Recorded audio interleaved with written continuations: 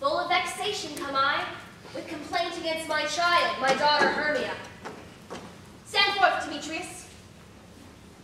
And, my gracious Duke, this man hath my consent to marry her.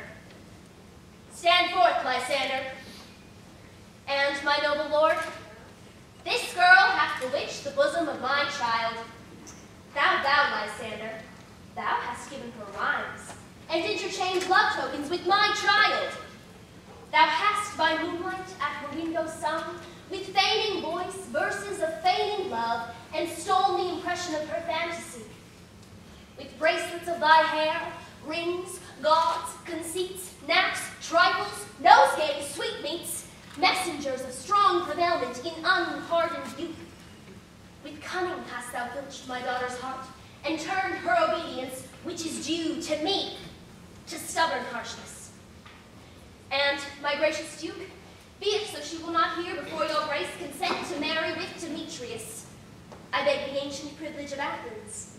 As she is mine, I may dispose of her, which shall be either to this gentleman, or to her death, immediately provided in that case.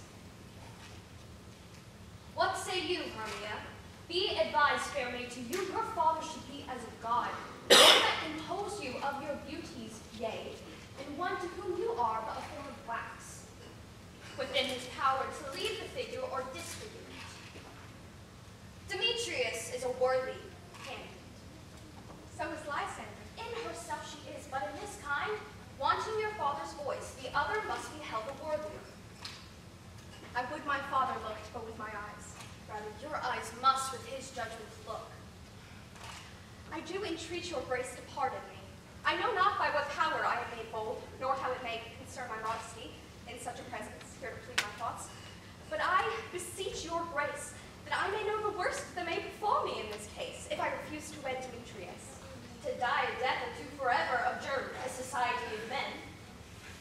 Therefore, fair Hermia, question your desires, no other you examine well your blood. Whether, if you yield not to your father's choice, you can endure the library of the nun.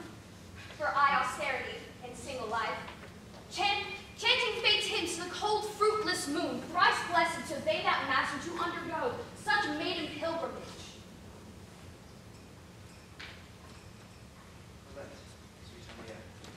Lysander, yield thy praised tithe to my certain right.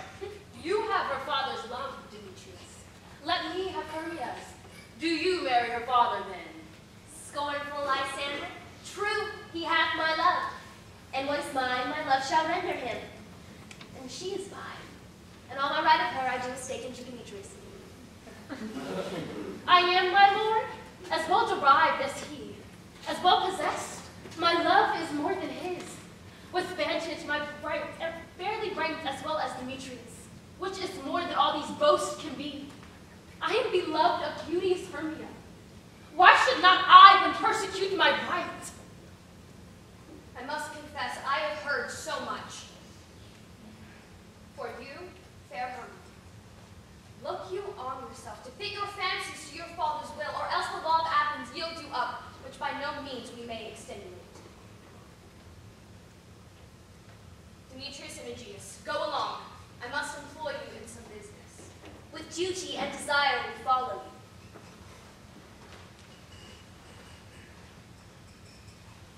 How now, my love? Why is your cheek so pale? How chance the roses to fade so fast? Belike for want of rain, which I could well tame them from the tempest of my eyes. I need, for aught I can ever hear, can ever read by tale or history. The course of true love never did run smooth, but instead was different in blood. Oh, cross! Too high to be enthralled to low. Or misrapid in respects of years. Oh, spite! Too old to be engaged to young. Or stood upon the choice of friends. Oh, hell! To choose love by another's eyes. Or was a sympathy in choice? War, death, or sickness did lay siege to it. The jaws of darkness do swallow it up, and so quickly bright things come to confusion.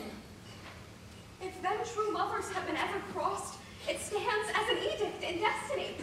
And then let us teach our trial patience, because it is a customary cross, as due to love as thoughts and dreams and sighs, wishes and tears, poor fancies fall. hear me, Hermia.